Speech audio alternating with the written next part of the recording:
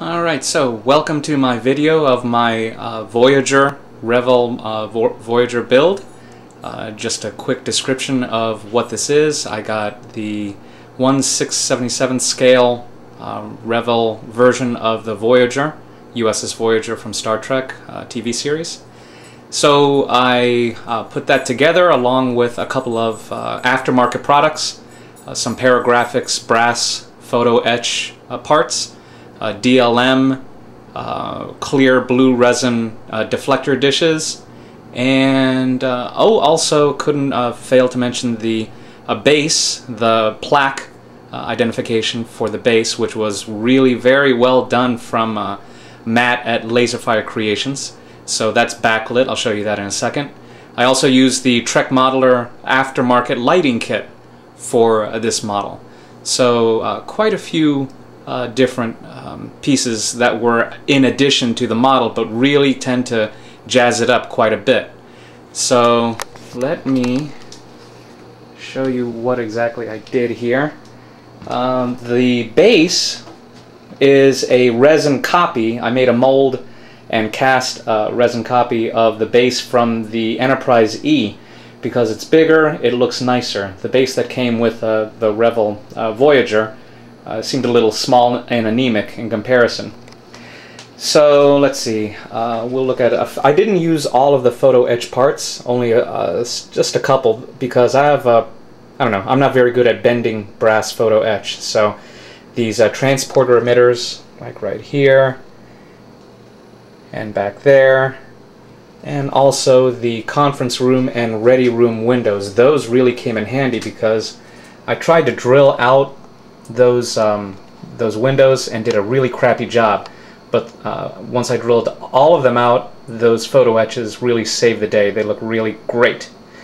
Let's see, what else? So you'll see when I light it up, the Trek Modeler lighting kit, which really tends to liven up the model and gives it an extra dimension. I will say that the LEDs that I used are way too bright. I have a couple of, well, I got a whole string of Christmas LED, 3mm LEDs that are a nice warmer white, but these are just way too bright. You'll see when I turn it on. So I mentioned the DLM aftermarket deflector dishes. Here's one there. You'll see the paragraphics docking hatch. I left it brass, obviously not directly from the TV show, but I like the metal look that it has, just a natural brass. And then the dish there, that'll show up very nicely once it's lit up. Let's see, what else? The warp engines are actually CCFL tubes, so one in each nacelle, and a red light up front. And let's see, we'll just go ahead and light it up. Alright, so here is the Laserfire Creations aftermarket plaque. It's lit up in the back by two 12-inch CCFLs, which shine very nicely through it. And let's go ahead and light up the model. Let's see there. Alright. So the Trek Modeler lighting kit makes the job very easy. Things just plug in, you get very clear directions as to where to drill and where to place it. All the wiring is done. The nice power connection comes with it, and also a surprise, the AC adapter. For the Enterprise kit you had to buy the adapter separately, but this one came with. So the power coupling is there, and like I said, you see how bright those LEDs are? Pretty darn bright. But let's see, I'm going to turn these lights off and let's close this, get a little more contrast. One thing that I did that was separate from the Trek Modeler kit was I lit up the shuttle bay, and you'll see there in the back there's the shuttle that came with the kit. It's obviously out of scale, it's too huge for that shuttle bay. But I worked with it anyway. I'll call it a cargo shuttle, whatever. But it sits very nicely in there. Oops, a little too out of focus. And I don't know if you can tell, but I put in 2 fiber optic, I guess you can call them headlights, in the front of the shuttle. So the shuttle bay's lit, the shuttlecraft itself has a LED shoved in it. In the back here you can see the Paragraphics photo etch rear windows, and the back end of the strobe is shining through them. There's very little space to work in the back there, so you do what you can.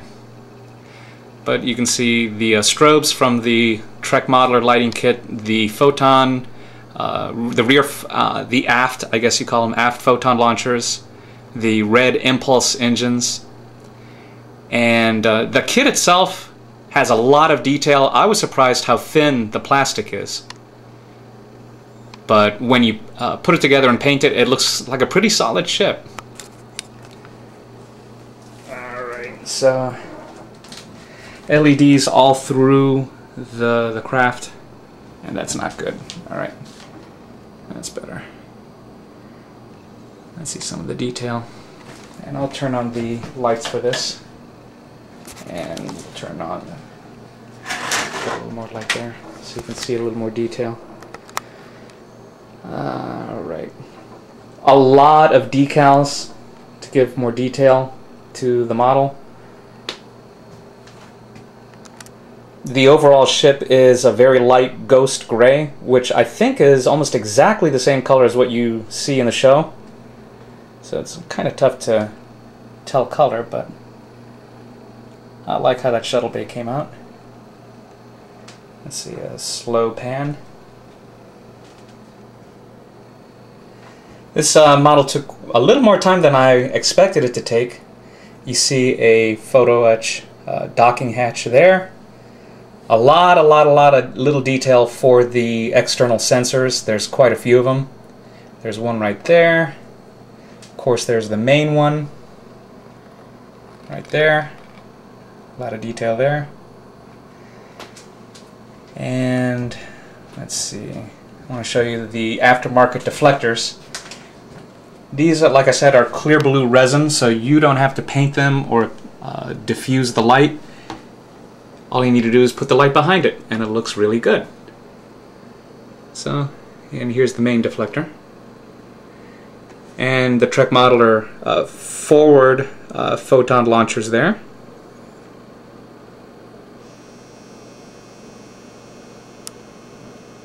And the very, very bright LEDs there.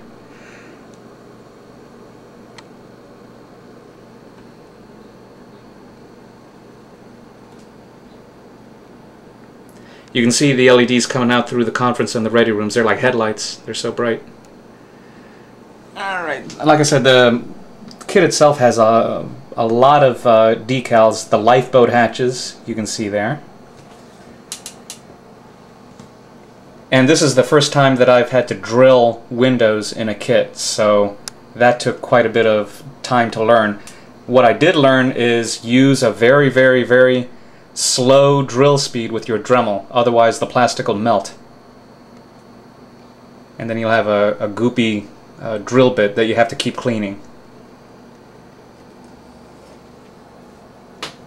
Alright, so don't want to bore you too much with anything else. The kit itself, I like it. I enjoyed the show. I thought the ship itself was pretty cool.